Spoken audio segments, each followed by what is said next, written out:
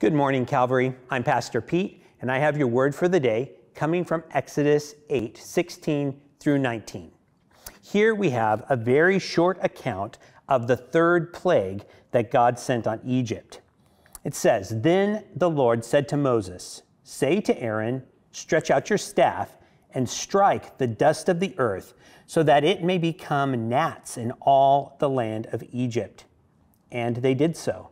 Aaron stretched out his hand with his staff and struck the dust of the earth, and there were gnats on man and beast. All the dust of the earth became gnats in all the land of Egypt." Many of you are from the Midwest, and you are familiar with gnats. If the cold doesn't bring you to Arizona, the gnats might be the second greatest factor. In Iowa, we had these pesky little pests that we called no-see-ums. They were so small that you couldn't really see them, but you could definitely feel them when they bit you. Now, I don't know if they're technically classified as gnats, but I always think of them as some type of gnat. But even the most garden variety gnat is extremely annoying. They can get in your eyes, your ears, your nose, and your mouth. They are irritating. They taste bad if you've ever eaten them. And if in great enough quantities, they have the ability to ruin almost any outdoor activity. And here, God turned the dust of the earth into gnats. He is showing his mighty power in order to bring Pharaoh into submission. Let's see the response. We can read that response in verses 18 and 19. "The magicians tried by their secret arts to produce gnats, but they could not. So there were gnats on man and beast. Then the magician said to Pharaoh, 'This is the finger of God.' But Pharaoh's heart was hardened, and he would not listen to them, as the Lord had said."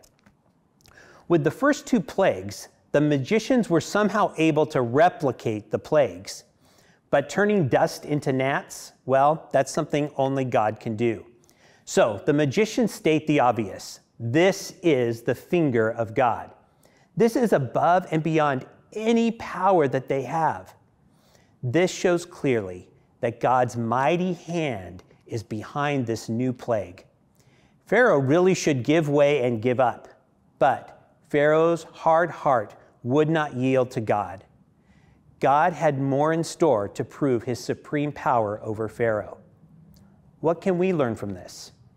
Note that it said that Pharaoh's heart was hardened and he wouldn't listen to them. How are you at listening? Pharaoh wouldn't listen to Moses, Aaron, God, and he wouldn't even listen to his own trusted magicians. This is a symptom of a hard heart. When our heart is so hardened to God and others, we simply won't listen to them. Our hearts can be so convinced of our own self-righteousness, our own power, and our own abilities that we refuse to listen to others. You expect to see this in toddlers, but it is a terrible trait in adults, and it is a deadly trait in leaders. Refusal to listen to counsel is a mark of a fool. Even though he had great authority and power, Pharaoh was a fool. So how about you? Do you listen? Do you heed counsel? If you're not the best listener, either you need hearing aids or you might need a softer heart. The doctor can help you with the hearing aids, but only God can soften your heart. Take some time to think about your willingness to listen to your friends, your parents, your spouse, and most importantly, God's word. Take some time today to listen to him. Ask him to soften your heart so that you can listen to his leading. You know, if this word of the day has encouraged you, would you like it, share it, or leave a comment? And have a blessed day.